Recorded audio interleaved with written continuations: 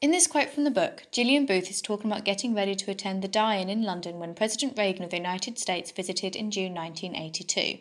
The die-in was part of the C&D demonstrations against the nuclear weapons in the UK. Die-ins were one tactic that the women used to protest.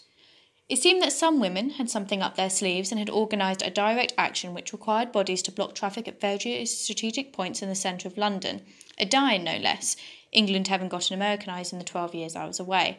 Lie in the road and pretend to be dead, while some women hand out leaflets explaining what a rotten deal Thatcher, Reagan et al. Are handing us in terms of expectation of survival, and while these same women hopefully protect those of us who decide to die from any inappropriate untoward response on the part of the general public, or perhaps the police.